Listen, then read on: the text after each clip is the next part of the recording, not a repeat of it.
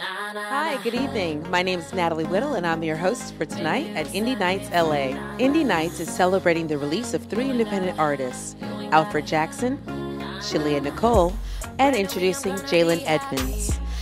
Indie Nights is also bringing awareness to a rare disease, Chiari malformation, where a portion of the proceeds will benefit Antoinette Paul, who is currently fighting this rare disease. Antoinette is an alumni of Amazing Grace Conservatory.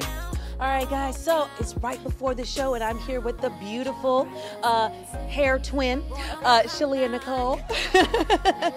Yes, thank you for joining us. Oh, my goodness. So how long have you been singing, Shalia? I started when I was 9. My mom put me in Amazing Grace Conservatory, and that's where I started learning about singing and acting and dancing and just all performing arts. Everything performing arts I started when I was 9. Oh, wow. Like, learning all about it. But I've been singing, like, around the house. Now, what brings you here tonight? To support my longtime friends, Alfred Jackson, Shay Jackson, and Shalia Stubblefield. I just recently got married like 3 months ago, so they came to my wedding and stuff. Congratulations. Thank you. So, She's lovely. I saw her. and also to support my mother, you know what I mean, in entertainment industry training program is something that I also came up in. I was actually in one of the first graduating classes of it.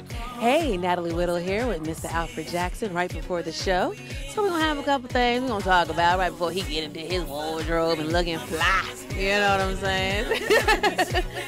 So, Alfred, how long you been singing? Man, I've been singing my whole life. I started at the age of 9. My mom put me in a performing arts program with Marla Gibbs. And from there, I went to Amazing Grace Conservatory by Wendy Raquel Robinson.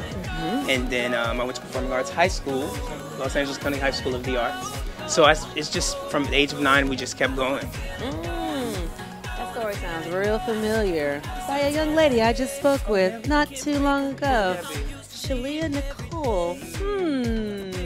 You kind of favor her. You know, that's my sister. That's my baby sister. Okay. She's amazing. She's going to kill tonight. Oh, both of you guys.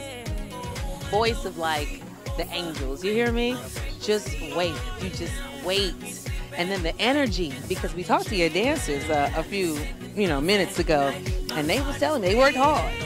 But all the dancing that, they're actually going to be doing tonight, I said it's like UN of dancing.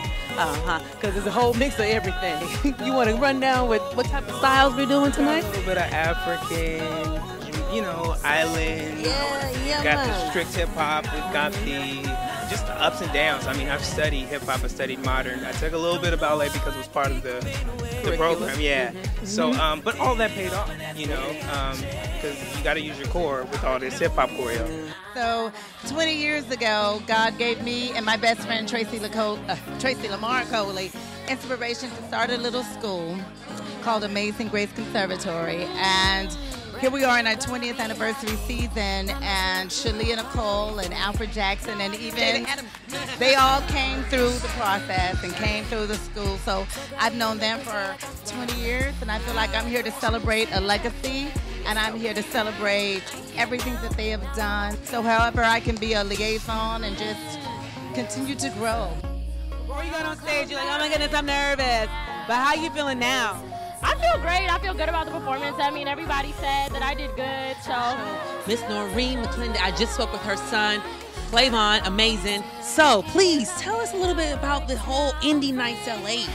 How did that even start? So it actually started because Sheila Dorn and I have been partners for many, many years. Our kids started performing together as little kids, and we started producing things, introducing young people to the jobs behind the scenes. And so we teach them ways to get into the industry without having to go the mainstream.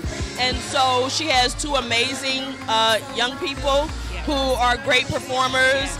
And so we wanted to do a show. They wanted to thank their fans. They just had really, their hearts were in it. They had great natural talent. They had a great teacher. So, they couldn't fail. They have a great foundation, too. Yeah. And I just, encourage any kids, any artists, any parents to keep your kids busy. Find out what their interests are and put them in that, just try to push them in that area that they're interested in. It's been an honor and a pleasure to be a part of such a wonderful organization to just help young people because they need guidance nowadays. We need mentorships for them to help guide them along the way to be the best that they can be. So how do you feel after the show? great. I'm tired, but great. It was all worth it. We had a great time. Yeah? Yes. Proud of her. Proud of him. Oh, man. So definitely was all worth it. All the rehearsals, blood, sweat, and tears, as they would say. Absolutely. It was worth every bit of it. And I tell you what, y'all are performing. I felt all of that. I felt all of the dancing and the moving and the sliding. This brother here was sliding. You hear me? They don't do that every day. They too pretty nowadays. But I love it. That was great. Well, thank you guys so much for this wonderful show.